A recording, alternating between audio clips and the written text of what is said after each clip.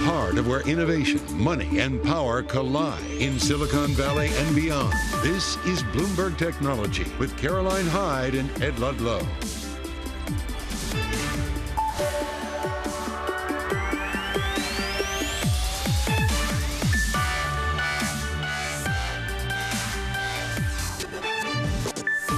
I'm Caroline Hyde at Bloomberg's World Headquarters in New York.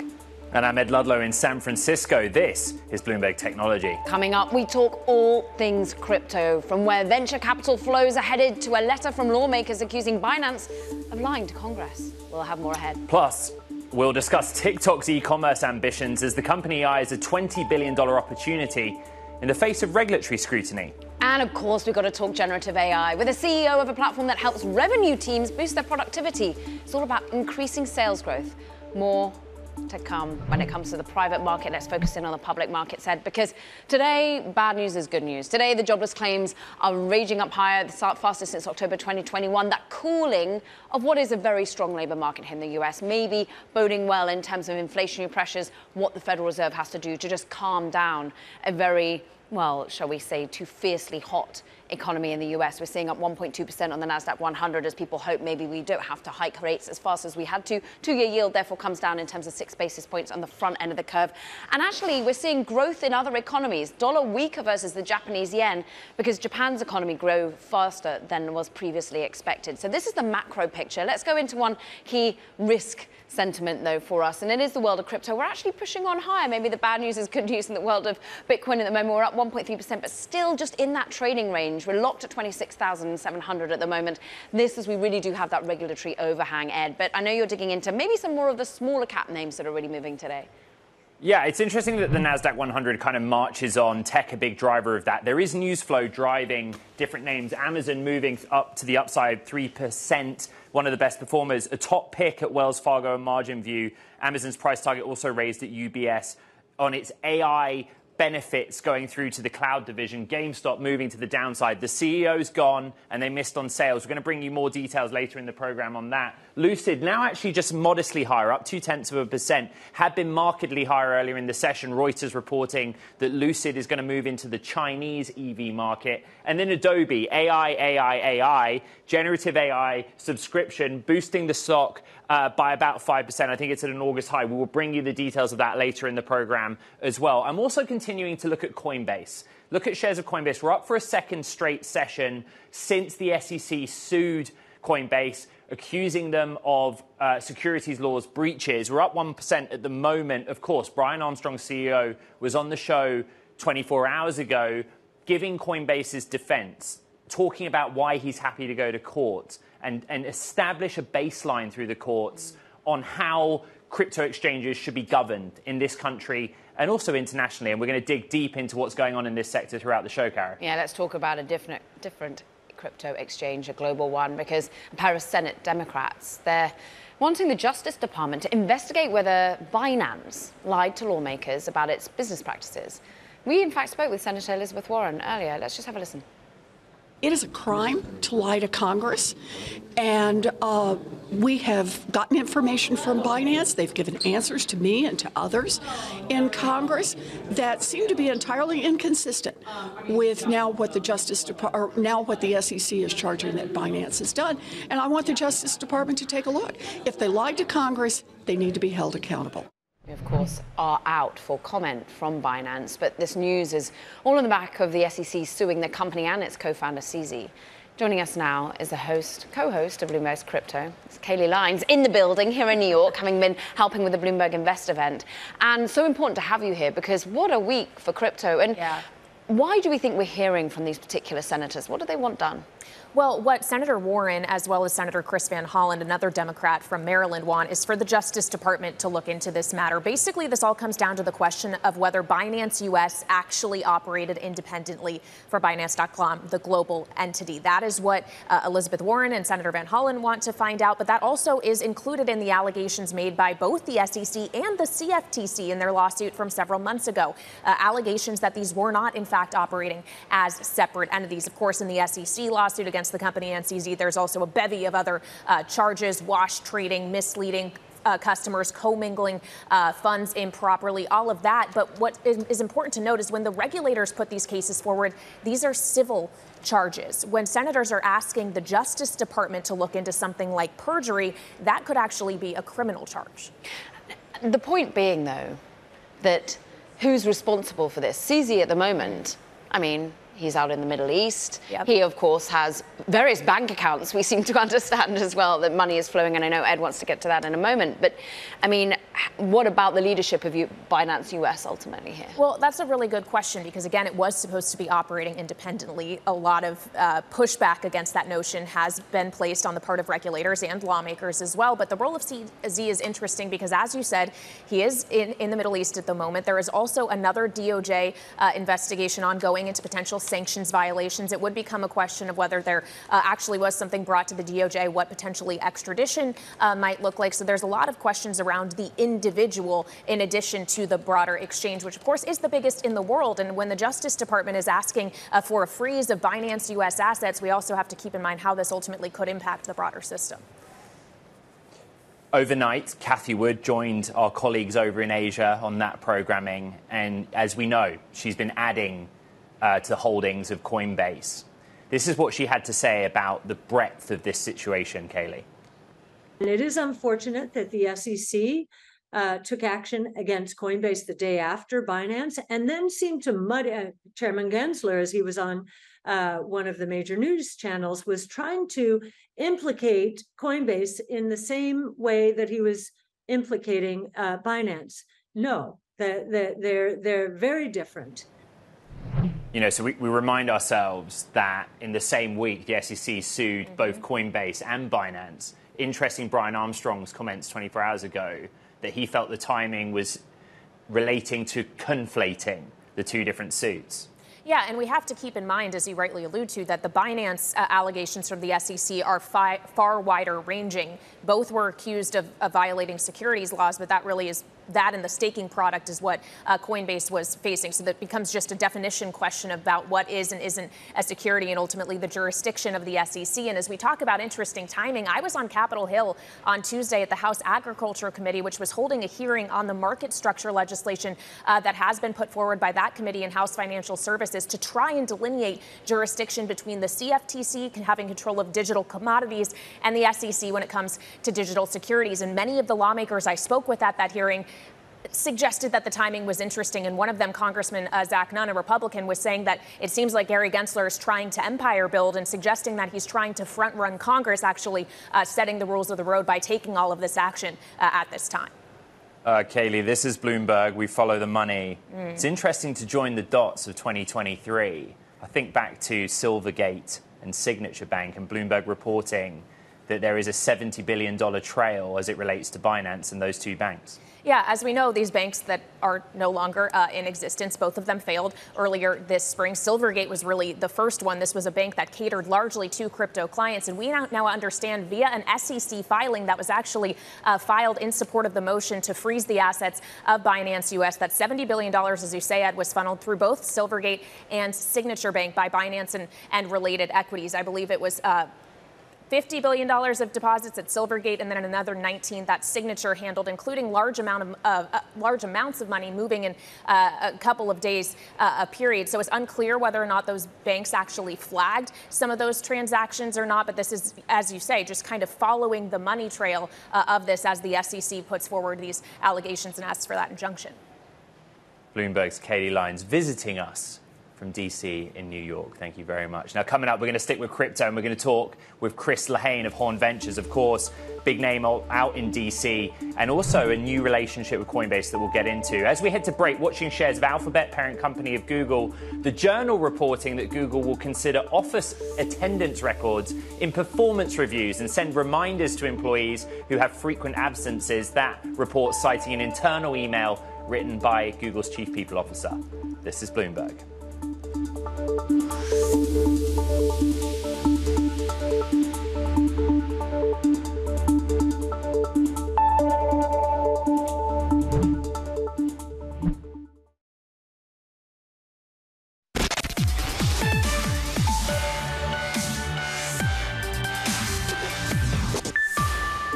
There's plenty of innovation innovation that we could point to and say there's an enormous opportunity to have like another industrial revolution. It just might be more of a digital revolution and a science revolution. That could unleash a lot of productivity, but we need something to get more growth in the economy that will allow us to deal with some of the challenges we're going to face. John Walden, Goldman Sachs, speaking earlier on, look, the artificial intelligence revolution that we keep discussing. He was talking about it at Bloomberg Invest, and it follows interesting comments yesterday from Stanley Druckenmiller, also at our Bloomberg Invest event, who said, unlike crypto, AI is real. So what does that mean about crypto? We actually asked our audience. You took to our poll yesterday, does AI have more staying power than crypto? I was amazed at kind of how neck and neck everything was. Staying power, 39%, 37%, many will fail, too early to tell. So it doesn't feel like artificial intelligence is leaps and bounds ahead of crypto staying power. Let's ask one Hannah Miller, who I'm pleased to say is also visiting New York because you've got a great new podcast on the downfall of FTX. Meanwhile, though, the downfall of crypto, I mean, is crypto showing resilience? I mean, it's interesting that Bitcoin actually hasn't been marred too much in some of the pushback from an SEC level. Yeah, we've seen some resilience here, and there are obviously founders and VCs who are still very confident in crypto. We have seen this shift, though, where some crypto founders and even some crypto VCs are diving more into the intersection between crypto and AI. So that's been really exciting to track. Okay, of course they are. And I remember that sort of meme that everyone's suddenly an AI expert now and leaving crypto. But what is the intersection? Where are we seeing value being created, people getting excited? Yeah, so people see a lot of promise in using blockchain for identity. So there's a startup called Tools for Humanity, which was co-founded by Sam Altman. They developed WorldCoin, which they say will provide proof of personhood, that you can use this blockchain-based identity to show that you are indeed human. So that's been very interesting. They also scan your eyeballs in order to create this identity. So that's a lot of mixed concerns about that. Actually, I was at an A16Z event in New York and saw someone with the helmet on from WorldCoin. Yeah, there are concerns about the sensitivity of this biometric data. Is it safe? Is it being protected? So, I think we do see some of the ethical concerns within AI bleeding over into the intersection between AI and crypto. But for now, both still being eyed up by VCs. Hannah Miller is across it all, Ed, that intersection. But let's just pivot back a little bit more to the world of crypto, because it has been under pressure, certainly from a regulatory perspective. Yeah, I actually am envious of Hannah Miller because that's a great beat to have because everyone that was pummeling money into that space has just pivoted. So we're reporting. Good guest to talk about that with, Chris Lehane, Hahn Ventures Chief Strategy Officer, but also a member of Coinbase's Global Advisory Council. So let's start there, actually. It is the story of the week. The SEC suing Coinbase, alleging securities breaches. What does your role entail as an advisory member to that global board? So thanks for having me, as always. So Coinbase has stood up and announced a global advisory board. It's bipartisan, has Democrats and Republicans. It's global. My specific role is I have a bit of a background of having worked with disruptive, innovative companies, trying to work within the system in a responsible way to bring regulatory certainty and clarity. People also call you a political operator. Well, that's another way of maybe putting it, but politics is always part of that. Ultimately, we live in a democracy, small d democracy. Politics does ultimately impact, as it should, and inform policy, which ultimately brings regulatory certainty. And so a lot of what I've done over my career, I've been in government, I've run major campaigns, and I've certainly advised really innovative companies that are disrupting the status quo. But how can they do that in a really responsible way? And I think Coinbase, in the crypto space, has been really that leading platform seeking to do it in a responsible way. U.S.-based, going through the processes, working with regulators. It's disruptive. It's trying to update the financial system. That's a big deal. But it's trying to really do it in a responsible way. Brian Armstrong, 24 hours ago, was asked about the timing of the SEC filing suits against both Coinbase and Binance in a matter of 48 hours. Yeah. The word he used was conflate or confuse.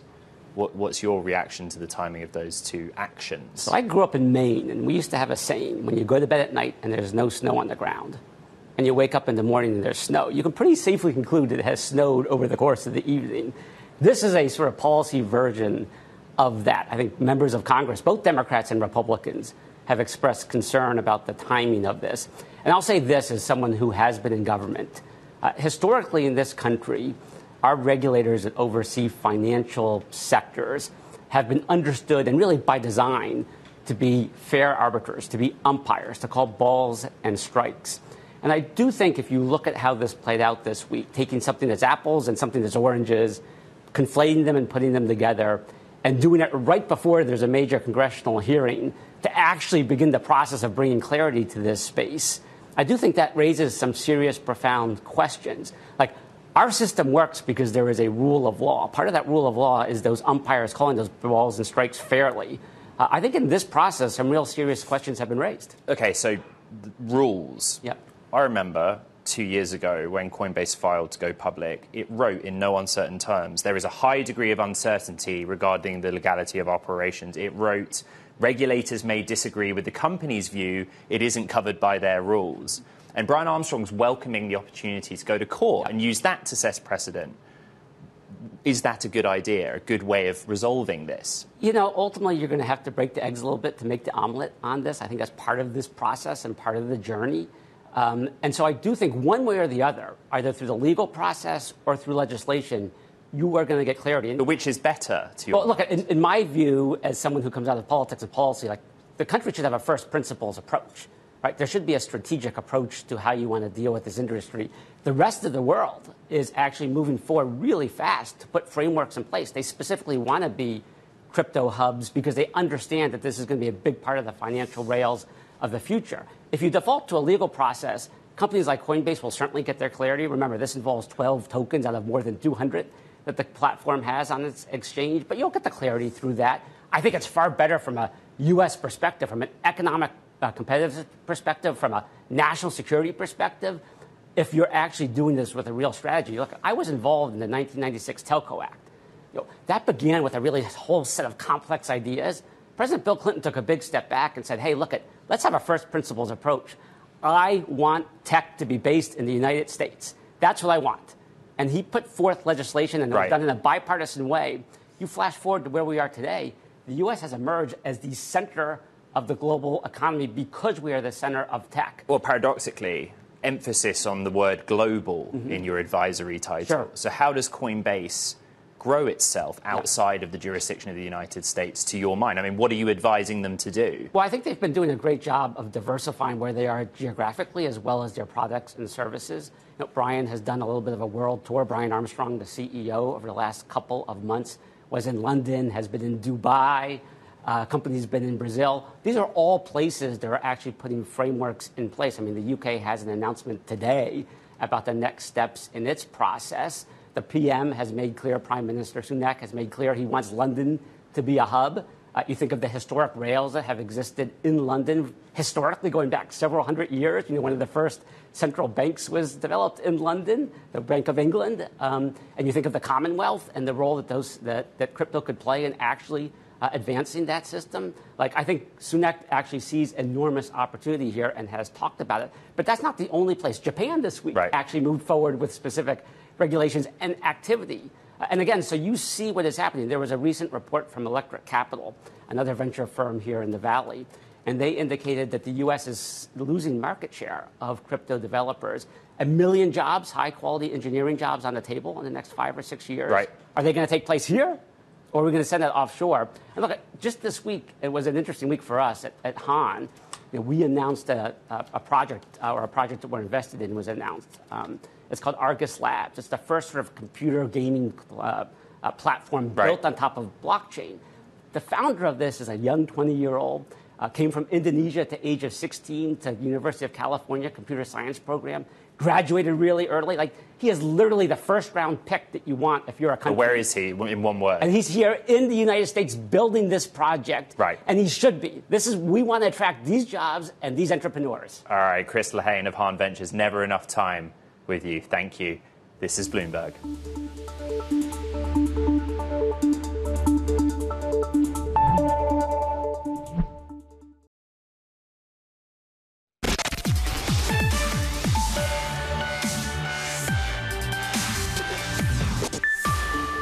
Time now for Talking Tech. First up, want to make use of your car when you're not using it yourself? Well, look, Uber has plans for that. The ride-hailing giant will launch Uber Car Share. It's a peer-to-peer service that it says will make its business more sustainable, competing with startups like GetAround and Turo. Meanwhile, the company wants to cut emissions too. to zero by converting its entire fleet of cars to electric by 2040. Teslas are the highest selling cars in terms of electric vehicles by a mile. At the same time, we're not, we want electrification to happen. And that's not just going to happen with Tesla. We need Fords out there, GMs out there, Toyotas out there, et cetera. We need all these other players to go electric. Dara Khosrowshahi with Emily Chang there. Meanwhile, Adobe says it's willing to take up certain legal fees for its users with its new artificial intelligence subscription. For a flat rate, users can use its AI tools across Adobe products with legal assurance against copyright infringement claims. Plus, TikTok. It wants to expand its global e-commerce business to as much as $20 billion in merchandise sales this year. Sources say the video content apps is banking on rapid growth in Southeast Asia, in particular likes of Indonesia. Expansion in Europe or here in the US, that's also expected. And it's interesting considering some of the legal pushbacks that we're getting from lawmakers in both particular regions, Ed. Yeah, I want to stick with this company in this story because it's one we track closely here with more details. Bloomberg's technology editor, Sarah Fryer.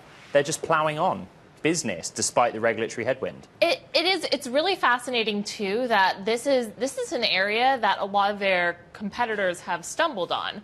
We've seen Instagram try social shopping, we've seen YouTube, we've seen a lot of other attempts at getting US users and European users to mix their scroll with getting their credit card out. And it just hasn't worked as well in the US as it has in China. That's not to say that TikTok couldn't make it work because, of course, they've had great success in all of these endeavors that we thought they might not do well at. But one reason they need to is because the advertising business, just like it is for everyone else, is slowing. Good diversification point there. Also, it probably won't be bad to get some big US, European retailers liking the business model.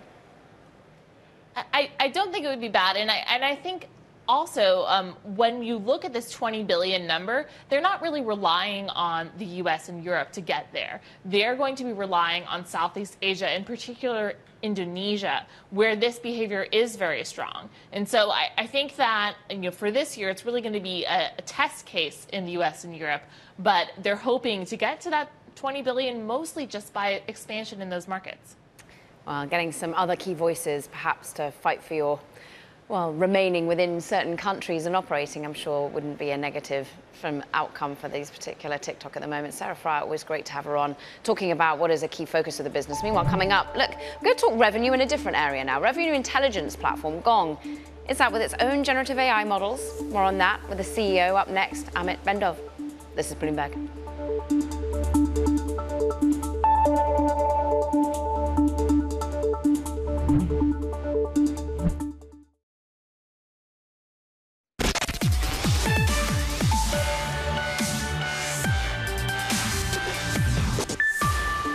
Welcome back to Bloomberg Technology. I'm Caroline Hyde in New York.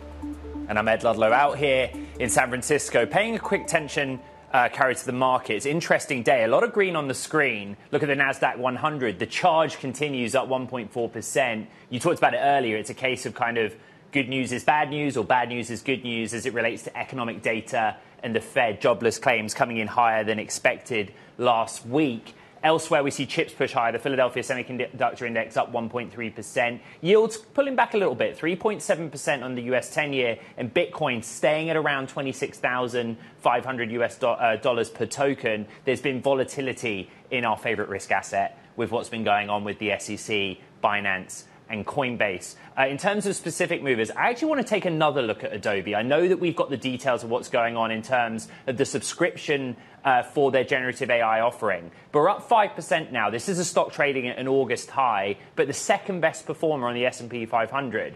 AI continues to be a driver in this market, in news flow, but also in equities. And I think that's so interesting because another day, another headline, and investors seem to buy it, Karen. And another announcement as well. They come thick and fast. We want to talk about the latest generative AI announcement coming from Gong. It's an AI platform that helps revenue teams really boost their productivity to increase sales growth. Today, they're announcing Gong Engage as an AI-driven sales engagement solution using customer interactions. Here to discuss the product and its own proprietary generative AI models, CEO Amit Bendov. Thank you for joining us, Amit. And look, how long was this in the making? Are you suddenly flurrying out new announcements because everyone else has got one, or has this been something that you're building for a while? I've founded the company in 2015 when I realized that I was a CEO of a company here in New York City, and I realized that our people are spending like way too much time entering customer information like into our CRM system, and 99% of the work doesn't get done, and they hate it. So my thinking was, if AI can beat the world champion in chess, and if AI can diagnose cancer better than doctor, why it can't do all these like drudgery better than people? That was the idea for Gong, and that's what we started, and that's what we've been building ever since. Okay, so if you've been building on these announcements, for example, since 2015, does it frustrate you that yesterday we had Twilio on discussing their generative AI, the day before everyone's got some latest announcement? It excites me. Why would it frustrate it? When we started, it was a challenge to raise money because people didn't believe that AI can replace people's work. Now we don't have to prove that. Companies are coming, we need to reduce costs with AI. How can you help? So it actually provides like huge validation. We're excited. We think like every company is going to have something with AI. The question like, what are you doing with that? So it's actually super helpful and exciting. To that point, what really got everyone realizing the potential of AI was, of course, ChatGPT, its unveiling in November and the iterations thereafter. Why are you basing it on your own generative AI models, your own proprietary data? Great question. We have about 60 models. We also use OpenAI's model, which is great, but we have like special purpose models for almost everything, from understanding speech, from punctuating text, from summaries, identifying action items, recommending people within an organization. So when you train specific model, you can get much higher accuracy and reliability rather than relying on public domain knowledge. Amit, have you already started thinking about efficiencies? And, you know, hard to ask, but eliminating roles at your company because of the impact that these tools will have? 70% of customer-facing time is wasted on non-productive work. It's things like updating a record, internal meetings, sifting through records, and these are people who are making six figures. So it doesn't make sense to do all of the work. All along, we said AI can replace that, and our users love that they don't have to do this drudgery. They can spend more time with customers. So it doesn't necessarily mean like eliminating jobs, it means eliminating the drudgery from our day-to-day. You talked about being sort of technology agnostic, 60 LLMs, I think you said that you were utilizing. But what's it like doing business with OpenAI? Is it good value for money for you? You building something on top of GPT 3.5 or 4? I'm not sure what you use. Yes, they've been a great partner. We've been working with them for over a year, and it allows early access to the latest stuff, and it allows us to use them for some of the applications. So it's been wonderful to work with, and we're excited that they're successful in helping prove to the world that AI is real and can make like a huge difference. Since you've shown your hand in your competence of generative AI tools, how many of your investors have phoned you, asked if you should raise more money, asked about valuation? Do you have a higher valuation now that AI is attached to your business? We've raised plenty of money. We've raised $600 million to date. Like even before AI was cool, people saw the user excitement and the value that Gong is creating. So we don't need to raise. We're not raising right now. We're actually not burning a ton of money. But definitely there is a ton of inbound interest. There's no shortage of people that want to invest, that they recognize the massive tectonic shifts that we're experiencing right now. Amit, we came to you off a look at Adobe and the fact that they're willing to take some, well, legal risk on board. And we are beset with what are the ramifications of generative AI? What are the copyright? What is the bias? What is the negative repercussions? How do we regulate it? How are you thinking about that within your business?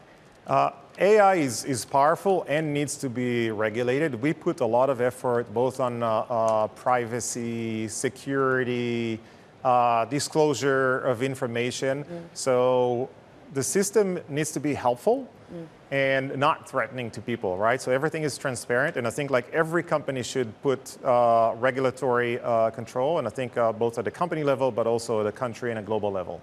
Amit, great to have some time with you. We thank you. Amit Bendov, of course, of Gong, the CEO there. Meanwhile, talking of AI, look, the UK Prime Minister, Rishi Sunak, is on a diplomatic visit right here to the US. He's in Washington, and he's seeking stronger economic ties with the United States. But Sunak is also pursuing a leadership role for the UK in the international regulation of, you guessed it, AI. This follows the UK government's announcements last night that it's going to be hosting the first major global summit on artificial intelligence safety in the fall. On that note, President Biden will hold a joint press conference with Prime Minister Rishi Sunak in just about an hour's time, and you can tune in on the terminal at LiveGo if you're lucky enough to have one, Ed. Coming up, more on AI, and on the investing side this time with Kleiner Perkins, Bucky Moore. That's next. Got to take a look at Carvana. This is a monster move. Currently up 42%, Caro. Had been up 51%. Biggest move on record on an intraday basis. Better than expected forecast for financial results. This is like the vending machine of cars, right? Picture it stacked high. You press the button, the car you want, and it spits out. But also a heavy emphasis on online sales during the pandemic. That shortage of second-hand. Just we'll track this one. It's absolutely insane. This is Bloomberg.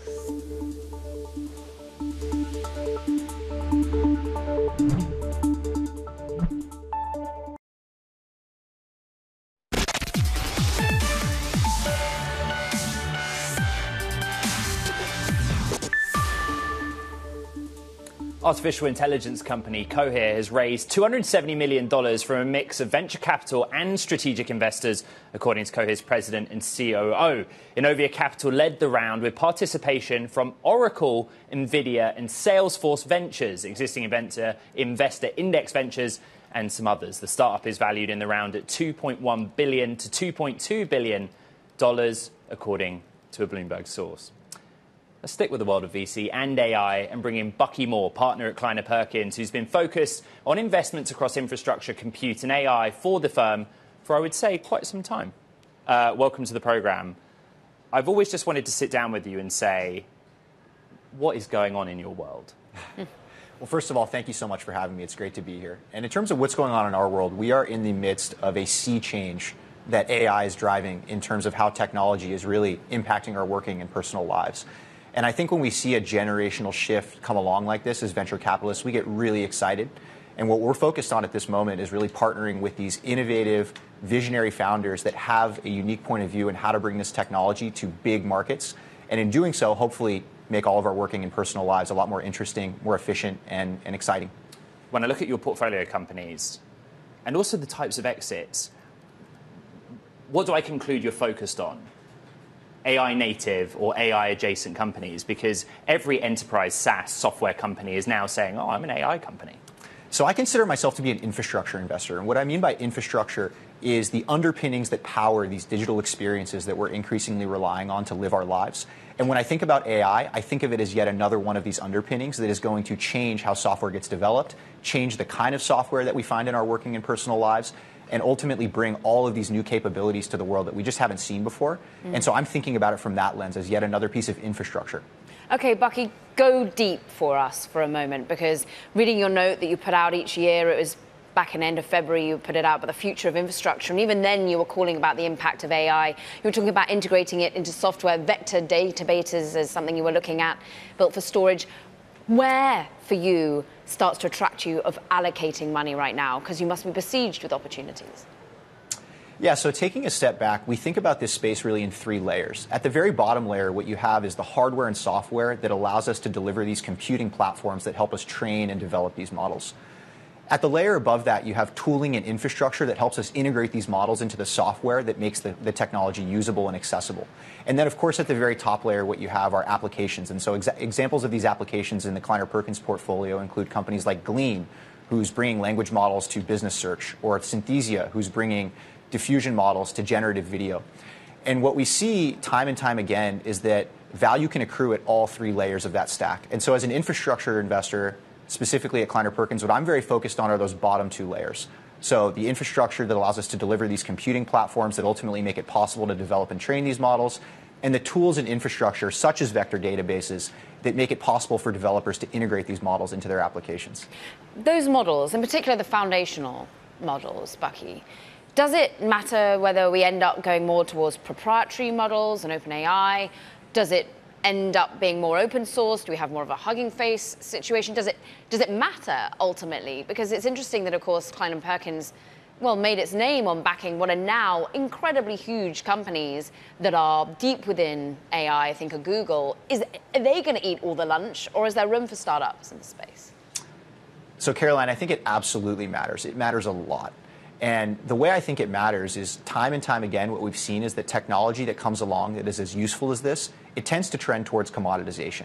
And an embodiment of that trend towards commoditization is the proliferation of open source alternatives to these proprietary models that we're really starting to see more and more often actually stand up to the capabilities that developers are looking for when pursuing use cases with AI. So I think it matters a lot, and I personally hope and believe that we're going to enter a world where we're going to have best-in-class models that are proprietary in nature from the likes of companies like OpenAI and Anthropic and so on. And then we're going to have a vast landscape of open source models that asymptotically approach the performance of those best-in-class proprietary models over time, but also make this technology accessible to anyone. There is a temptation for us to spend the entire show talking about AI, but other things are going on in your world. The story of the week is Sequoia splitting into 3 businesses. I know that Klein & Perkins' China business basically operates independently as well. But what do you make of that? And I guess if we are going to tie it to AI, we recognize there are entrepreneurs in China doing things in the field of AI as well. So the venture capital industry continues to evolve and has evolved a substantial amount over the past few decades. And one of the ways it's evolved is it's grown a lot in size. But at Klein & Perkins, our view is ultimately focus is the winning formula. And what we mean by focus is focus on stage, focus on sector, and focus on geography. So the Klein & Perkins that you see today is one that is really thinking through that lens of focus and shaping our strategy. And I think that's where we'll be for many years to come. And that's ultimately what we think the winning formula is in this business. What's the read-through from that to crypto? And I know that's not thematically your area, but what we hear from the VCs that come on this program is all the inbound has disappeared, and anyway, all of our outbound is going to AI. I just wondered what your view was on that. So I think all of the regulatory conversations that are going on with respect to crypto make it a very uncertain place for new businesses to be built. And so I think what you are starting to see is that there's a shift in attention towards AI, which is very fertile ground by comparison at the moment. My hope is that the regulatory conversation comes to a head in a way that continues to allow people to innovate in that space as well.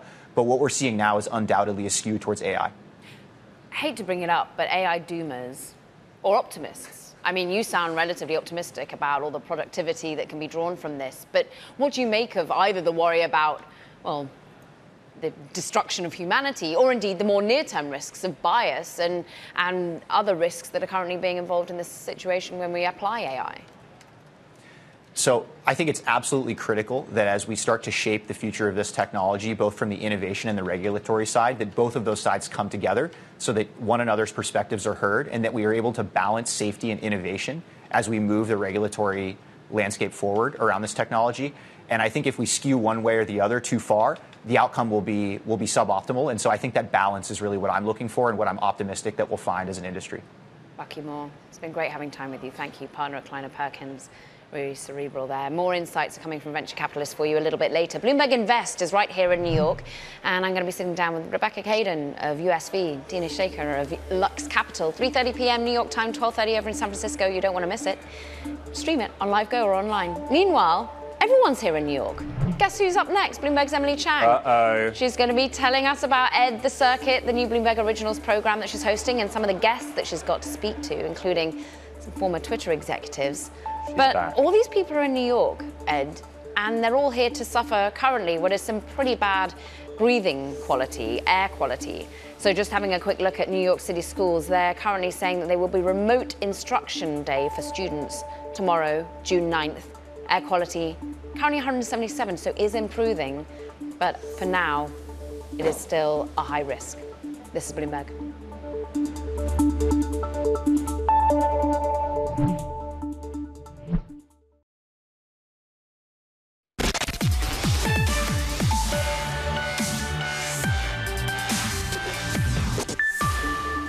Look, it's been more than, 72 hours now since Elon Musk passed over that torch to Twitter's new CEO, Linda Yaccarino, after a pretty tumultuous reign as the head of the social company he took over.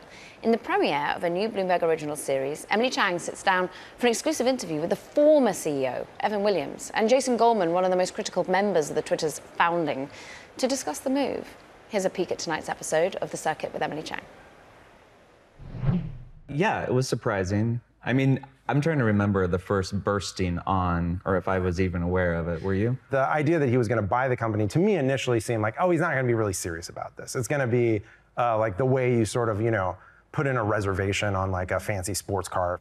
There have been a couple moments where I'm like, oh, I started this thing with some other people a long time ago in this little office, and then the world's richest man bought it. Right. And it's this big news story. Like, how did that happen? That's weird. Was there any part of you that was like, oh, this is interesting, maybe it's a little exciting? Totally, yes. I like interesting things to happen. Right. I'm not a fan of things staying the way they are. I mean, that's why we do tech. That's why we start new things.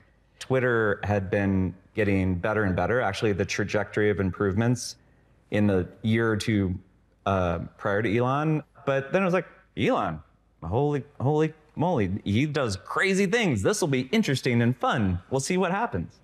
Yeah. We may differ on this point. Yeah, I mean, I was just concerned because like everything he was talking about that he wanted to do with the product seemed pretty lightly considered. We got to defeat all the bots and, there's all this stuff about like the culture wars. But it became clear over time that no, that is his primary interest in owning the platform, is the kind of push on these particular cultural issues and his own personal use of the product he wants to make better. So how do you feel about what he's done so far? I don't think he's dialed it in quite right yet. Well, it's gone pretty poorly. I mean, just objectively speaking, the moves fast sort of mythos is belied by that most of the things that have been pushed out the door, like Twitter Blue or view counts, make sure you amplify my tweets so that everyone sees them, which is, again, if you own the product, you can do that. It's just a curious way to product manage a global platform. Guess who's here to talk more? Emily Chang, host of The Circuit.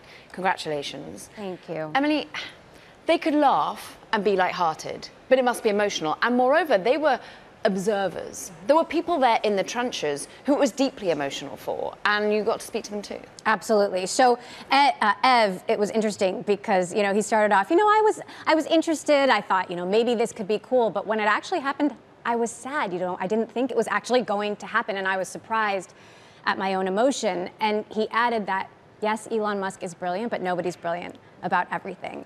And I did talk to 4 former employees, a couple who were fired, one who was laid off, one who resigned, and they were also sad. So I think there's this level of grief at what could have been, and the idea that Twitter's never going to be what it once was, even if it wasn't perfect, right? Even if it had a lot of work to do, even if things needed to be changed, we're not going back to that. I think it's going to be hard.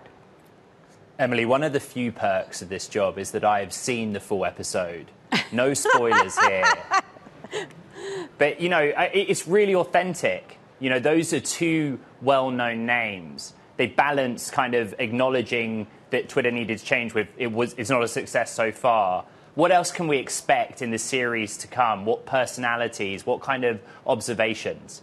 So, as you both know, I hosted this show for a really long time, and it was so amazing to talk to all of these people over the course of 12 years. What I really wanted to do with The Circuit was go out into the field and spend more time with these people who are making huge decisions that are affecting the lives of billions and billions of people. So, we're going into Brian Chesky, the CEO of Airbnb's home. We are talking to Bill Gurley over barbecue in Texas. You're seeing Natalie Portman there, who just founded a women's soccer team, talking about how to apply tech models to women's sports. Satya Nadella. We're going inside OpenAI. And, it was just a huge opportunity to talk about how tech is changing at this moment in time. No spoilers, but Emily and I will be doing a Twitter Spaces at 4 p.m. Eastern, 1 p.m. Pacific later, and we'll give you some more details. Emily Chang, so good to see you. New episodes of The Circuit airing every Thursday, 10 p.m. Eastern on Bloomberg TV. You can also catch it on the Bloomberg app, 8 p.m. Eastern, Bloomberg.com, and the companion podcast. That's it for Bloomberg Technology. This is Bloomberg.